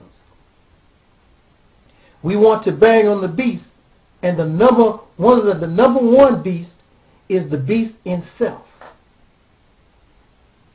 That's our downfall. If you look and study our history, that's our problem. We are victims of jealousy and envy and self-hatred and all of them. Once we get over that hump, we'll be on our way. That's the number one beast we got to bang on. So you might say, well, Brother Taalik, then the white man, this racist Caucasian, he should be second in line. No, he's not. How he's not second in line? Damn well, then when we get to start banging on the beast? I'm ready to bang on me some beast. Calm down, fella. Just you'll be able to bang on the beast. Just calm down. He's not our second priority. Second priority is a member of our own family. Black people that look like you and me, but they have sold and willing to sell us out because of a sick love they have for racist Caucasian people and this nation that has done horrendous things to our ancestors. They don't have no feelings for our ancestors. They wish they were Caucasian. They want to be part of that which oppressed our people in the past and continue to oppress us today, because they feel the closer they can get with them, in some way things will be better. The perfect example of this type of mentality, and like I say, I don't like speaking ill of people unless I'm really sure of what they are. Otherwise, it's a guess. And I don't like to go around apologizing all the time. I'm sorry, I didn't mean to say that about you. I just didn't know. I want to be for sure. But we have a man on YouTube that has become an enemy of black people, no doubt. So I can say this. I can say this with a confident heart. And he is a perfect example of our second beast we need to bang on. And that is the type of black person that we call Uncle Tom. Cool and shine, a black overseer, working not in behalf of his own people, but wishing to build up those that oppress us as a people, those who have harmed us and hurt us and continue to do so. Such a person is this man calling himself Tmotofga, one of the world's greatest Uncle Toms. And you don't have to take my word for it. Just go to this Negro's page. On the Negro's page, the only thing, he has close to 200 videos. And all he talks about is the poor condition of black people in this country. Blaming the victim, never the perpetrator. Because he's so ignorant, he don't understand this was done by design. And we are victims. There's a reason for behind all this. They've done it on purpose. He don't care. Because he has a severe slave mentality. He has the type of mentality where he will kill us, man. He's the kind that will shake your hand. And if the enemy came to him and told him, I want you to go undercover, or I want you to join the military to kill these niggas, he'll be happy to do it because God bless America, land that I love. I know you ain't did nothing for me, but that's all right. And I know that you hung me, hung my grandparents, and all that kind of good stuff, but it don't mean nothing because, and I know that you don't show no kind of remorse and all like that, but I still love you. That's our second beast that we need to bang on and expose. You don't want your children listening to people like that. It's detrimental. And they get caught up in that craziness. TMOT don't represent independent black people. He wants you to become successful and be good to benefit your oppressor.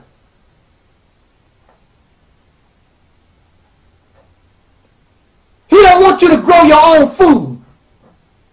He don't want you to educate your children. He wants you to be a good boy, be a good girl. That's why he's upset. He's upset because you're not being good boys and girls for your master. Y'all being bad having all them babies. Master don't like y'all on that welfare like that. Having all them kids like that. He just had a radio talk show. Had a police officer on there. The only thing they talked about was how you going to catch the criminals and put them in jail. What about changing the mentality of the people? Ain't nobody born no damn criminal, I don't think. I ain't seen no little infant. That's good, shoot, and steal. Ain't nobody born like that. That's a thought process. Change the condition of the people. There's no reason why black people in America should be suffering the way they do. There's no reason for it.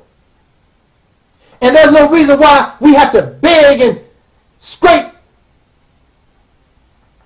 the government for any type of aid when the United States of America made trillions of dollars off free black slave labor and underpaid labor.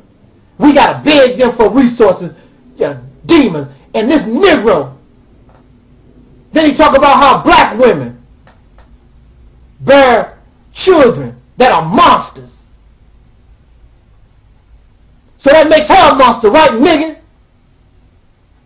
You a sick, sick puppy. Screwed up in your head. The world's greatest Uncle Tom. And I know they call Martin Luther King Uncle Tom. But see, Martin Luther King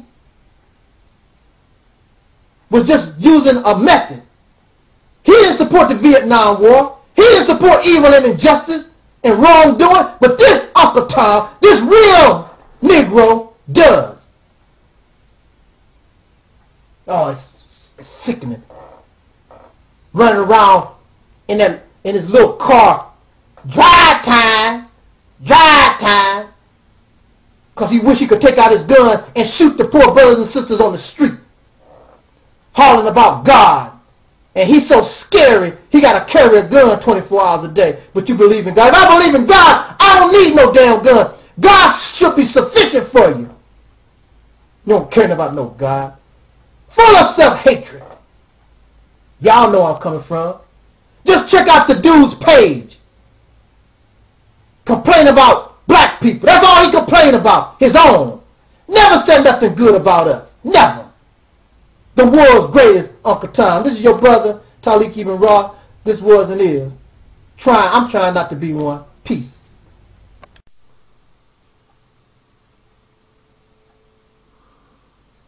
In the name of my ancestors,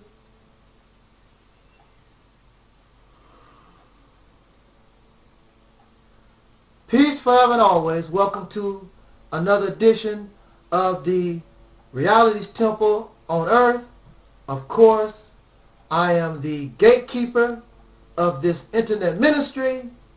I am known as the mighty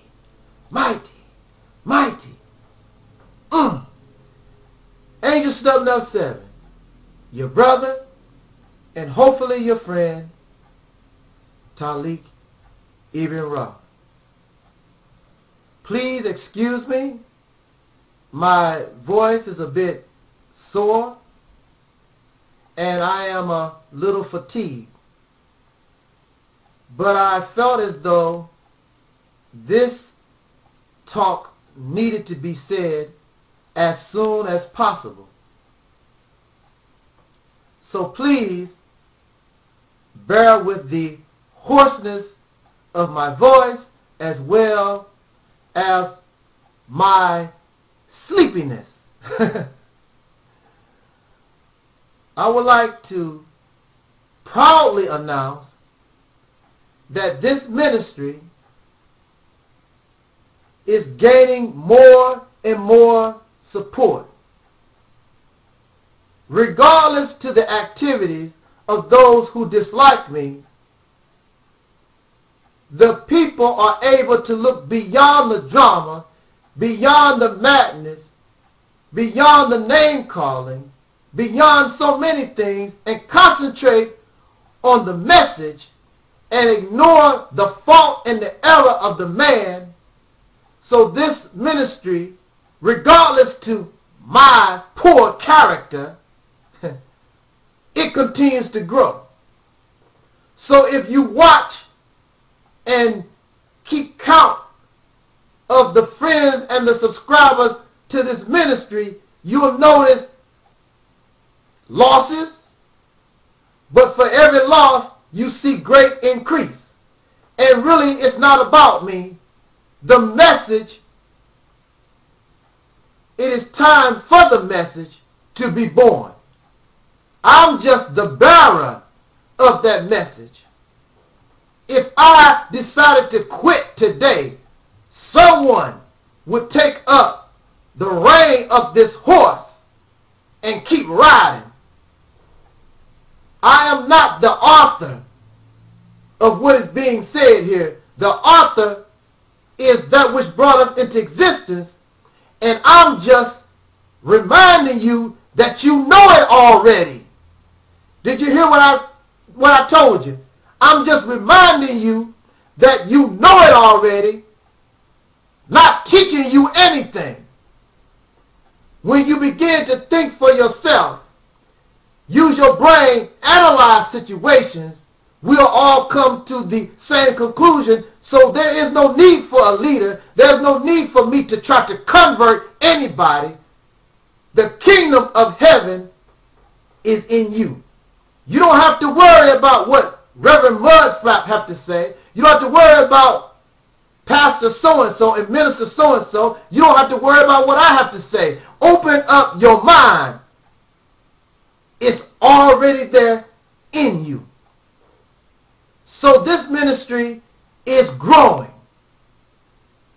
Perhaps a little quicker than I thought. I am shocked and I'm surprised. But I am building alliances. I am building friends. This ministry has now become much more than myself. Although I am the spokesman, although I am its creator, the Realities Temple on Earth ministry is much more than myself. So since it is more than myself, I don't run nothing.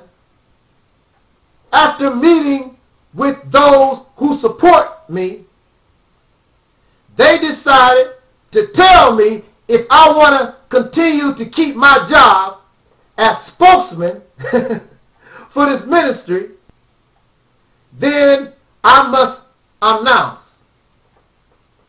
that this so-called Angel Snup Nup 7 Tmot war is over. In fact, really, it never was a war. I just decided to separate myself from a person, not saying he's a bad person, wonderful family man, all those different things, wonderful husband. I saw him as a caring father, all those things, not saying, just a difference of opinion. And we have taken a difference of opinion and taken it to a point it's out of control. And I do not want to be seen as one out of control. We need to stay in control. So I wish to announce, regardless to what Tmot says, this ministry will not respond no more. That's it. I do not hate and have never and will not hate this man. I'm not here to hate and to hurt black people. So I want to make that clear. Again, there will be no more responses to anything Tmot says or anything Tmot does. We have on our agenda bigger fish to fry. Enemies that are powerful. So we need all the energy we have for the well, and we need to stop wasting our time on petty things. This is petty. I need to add, there are faceless people, and I'm very shocked. Y'all should know better, but some of y'all hate me so bad. Some faceless person running around threatening people, talking about they support Angel Snup Nup 7, threatening people and whatever. They are faceless. You think that is me. I don't play games like that. I had an account called Quacky Ducks. It was a faceless account. I wanted to play with people because they blocked me. So I used Quacky Ducks to play with folks. And at one time, the Black Dragon account was used for the same purpose. But these people knew it was me. I mean, all you had to do is look. But these other faceless accounts, that is not me. I'm not interested in that nonsense anymore. I am calling the people to action, not to play in the sandbox children's games. I'm not here and have never been here to play games. This is serious business. Running around here threatening folks, hiding behind a picture. I don't do cowardly stuff like that. But there are those who are still going to say, that's Angel Snub Nub. That's it. Well, you just keep doing that. And you watch the subscriptions climb. You watch me continue to get stronger and stronger. Not interested in that foolishness.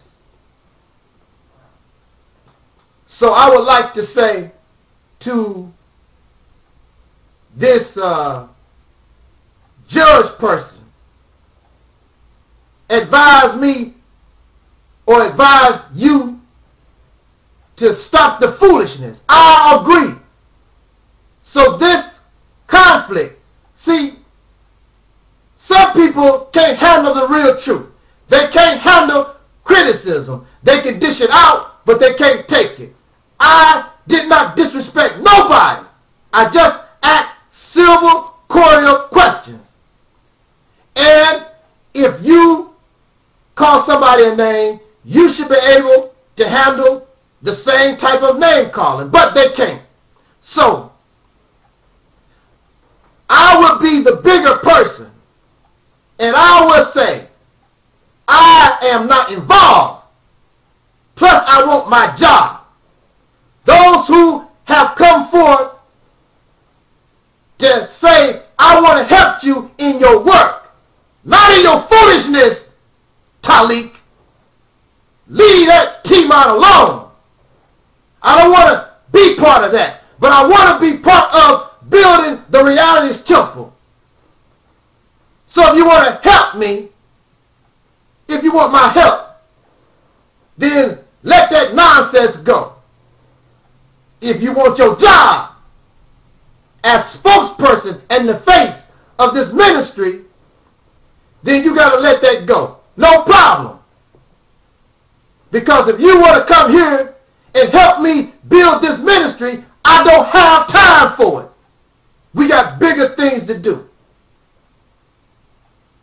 So once again, there will be no more responses, no matter what Tmot say, no matter what he do. I will not say nothing. That's a promise. Scout's honor. I'm done. Those who support me say no. And I agree. Once again, there are faceless people running around trying to keep this foolishness stirred up.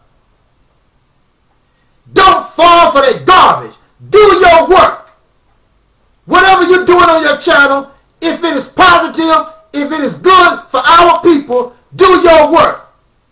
You don't like me, just leave me alone. I don't like you, I'll leave you alone. But if we're trying to help our people, not hurt our people, then just do your work. Do the work. Let's get some action going. Because if you are here to help uplift us out of our horrid conditions, how can I be angry at you? We all have our different ways of doing things. So be it. As long as it is positive, righteous, and good for us, hey, how can I be angry at you? And that's all that I wanted to make clear. This conflict, which really it never was. I never defriend, unsub, block Tmot. I just decided it was better that I should not interact with him, and it seemed as though it happened anyway. And I guess that's my fault, Because I should have just let, what they said, let old birds die, let old goats die. What's that old saying? Y'all smarter than I am. But it is over today. You will not see no more words coming from me about this man. I wish him success. I wish him the best of luck, and hoping that he can cause positivity and bring good to our community. And these faceless trolls, if you really do, I don't know whether you're a troll or not, but if you support me, then send your donation, share the videos, spread the word. That's how you support me. You don't support me by threatening folks, okay? Give me a call, talk to me, send me an email. We don't have to do it. Success is right in front of us if we make the correct choice. So I got to do this because I want to make the correct choice. I'm not a troublemaker. I'm here to love my people, not hate them. Thank you for listening. This is your brother Taalik, Ibn'rad. And let us try to understand one another, have compassion for one another, and let us go on and be the great people I know we really are. Thank you again for listening. I'm tongue-tied. I'm Audi 5000. Woo! This wasn't it. The Reality's Temple on Earth. Peace forever and always. I'm just going to be a little casual with us right now. And this video should be very short. I'm going to make it short. I want to talk to us about troublemaking, faceless, cowardly trolls. And I want to address this one time only and be done with it. Because really, it's not an issue. But I just want to make a video about it, about the topic, so I don't have to explain nothing. I just share a video with whoever on the topic. But I want to make perfectly clear about my position as far as the brother Tmot, our brother Sarasun Seti, and our brother JT Riley is concerned. My position as far as I view them, or how they see me. I don't know how they see me, but I will tell you my position on these brothers. Because we have, and I've seen these faceless, troublemaking, cowardly trolls go around talking a bunch of crap, trying to spread poison. Well, the poison ends here. Because from me, I will tell you, I cannot speak about them, but I will tell you my position. And I will begin quickly with brother Tmot. In fact, I will start off by saying this about all of these brothers. I have nothing against brother Tmot. I have nothing against Sarasun Seti or JT Riley. Now, they can hate me, they can dislike me, however, it makes me no difference, but they have done nothing to me. Just because you disagree with my opinion or my actions for whatever reason, because I never intentionally try to harm anybody. That's not my thing. I don't try to go around hurting people. That's not my thing. But if that's how they want to feel about me, then so be it. But I have nothing against brother Tmot, brother Derek Grayson. I visited brother Derek Grayson last year. We struck up some would call it a friendship. or an association. That association did not work, and I decided to separate myself from Brother Tmot. This is not to say that he's not a decent person. He has a wonderful family.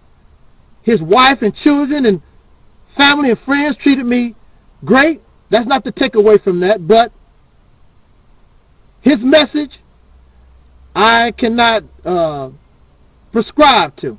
That I cannot do, because I feel as though it is self-hating.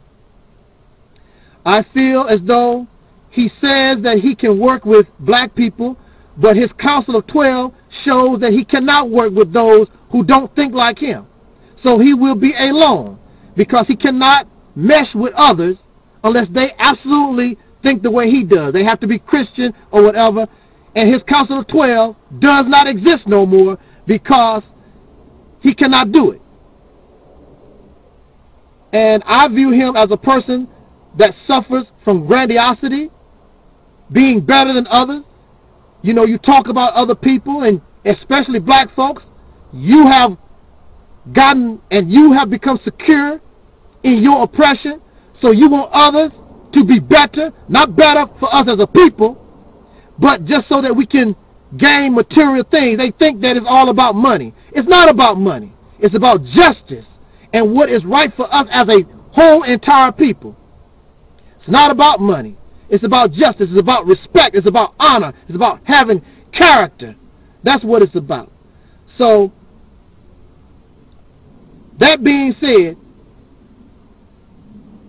along with his negative talk against black people, that's the way I see it, and many others see it. I don't want to be associated with that. No more, no less. Has nothing to do with dislike or hatred of him. I just cannot.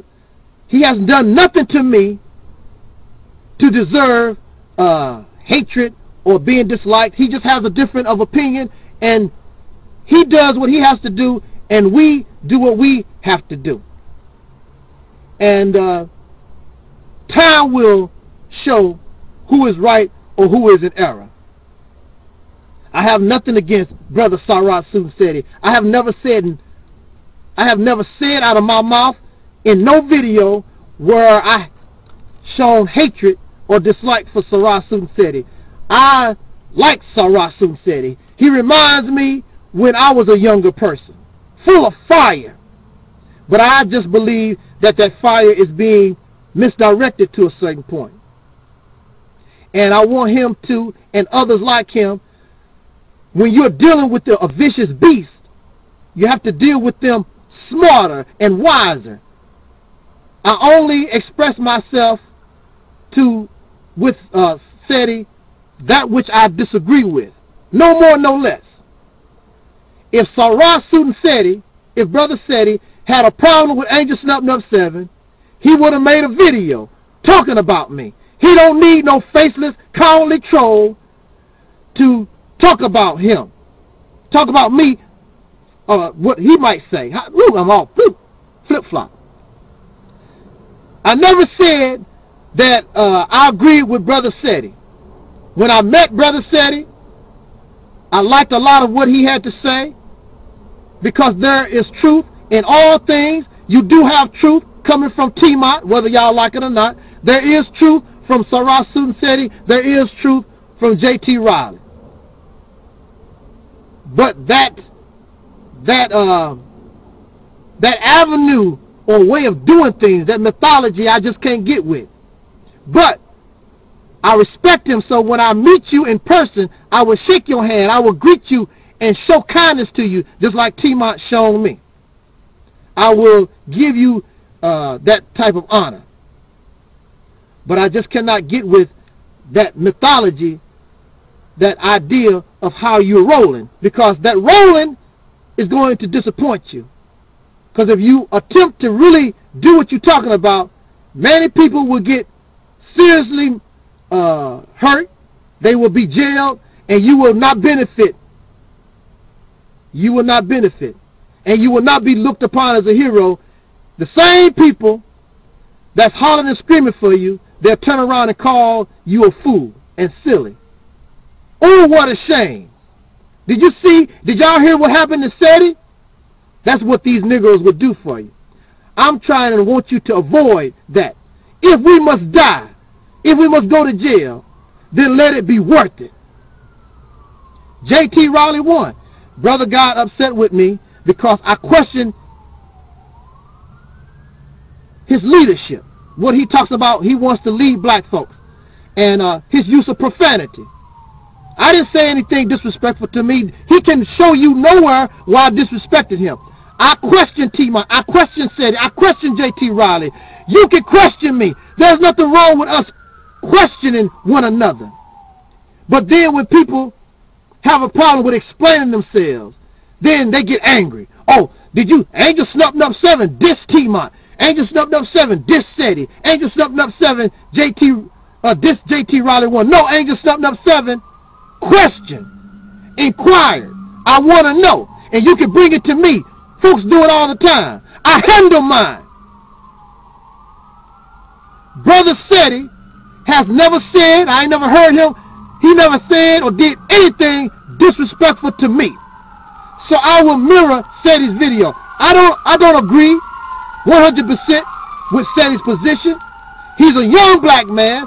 I admire his spirit. I admire the power, the essence that's coming from him. And until he does disrespect me or something, which he has not done, because he's not a coward, Seti will speak up if he don't like me. He don't need your damn raggedy ass help. And I want to say this. You know, we go through things. And I'll never say that I don't say or have not done anything in error or wrong or whatever. That's not my intent. But we all have our little personalities and we all do things for some reason or another. But this door, this house, is going to remain open to dialogue and friendship with my brothers.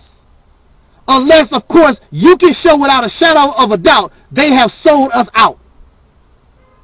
So I can talk with Tmot, I can talk with Seti, I can talk with J.T. Raleigh. This house is open. Because my overall view is what is beneficial to this struggle. And the brothers and the sisters want all of us to get along in some kind of way. I would hope that Brother Tmot would tone down his videos, but he don't want to. So I can't get with that. But if he toned down his videos, then I can get with him. But I cannot get with somebody who wants to call black women, I don't care how they behave, niggeresses and niggerdom and nigger this and call us this and look and view us as animals, and you black yourself. But since you're better, then you're not part of us. If that sister is a nigger, if that brother's a nigger and she's a niggeress or we live in niggerdom, then I live in niggerdom too. And I want to help get us up out of this condition together.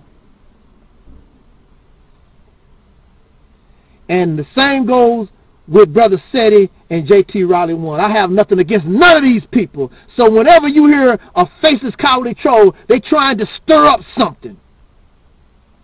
But see, my opinion and my ideas, I can handle mine. I don't have to talk about nobody. I don't have to try to bring nobody down. Everybody has, you have the right to question anybody. Bring your questions to me.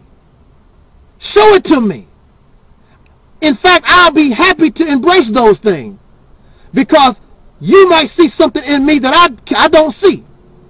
And I want to become better. So you make me better. That's why I'm bringing this video to clear this issue up. I respect Brother Tmot and Seti and J.T. Raleigh and all of y'all out there in YouTube land. I'm not better and smarter and greater. And if you listen to my videos, that's what I express. We are in this together. I think deep down inside, in all of our hearts, we want what is best and what is good for us. We should want to be a better people, not a better slave, not to bow down to others, but seek to evolve, to be independent and on your own and be mature and grown, not to get special privileges in another man's house. That's not what I want. I can't speak for Tmot, but I know that's what Seti wants. He wants us independent and free. I don't know what JT Riley wants. His view is, I really don't know exactly what his position is. But with that said, thank you for listening. I just wanted to clear that up. Excuse me for being a little tongue-tied. I just did an hour video prior to this one, so I'm a little tired. But I just wanted to get that off my chest. Thank you for listening. Stay tuned on this channel, because I don't want you to follow me nowhere. I want you to follow yourself. Open up your own mind. Think for yourself. Think for yourself. Think for yourself. With that said, thanks for listening. This was and is the Angel Snup Nup 7 and the Realities Temple on Earth. Peace forever and always. Welcome to another edition of the Realities Temple on Earth. Your host is His Divine Masculine Brother Administrator Taalik Ibn'rad.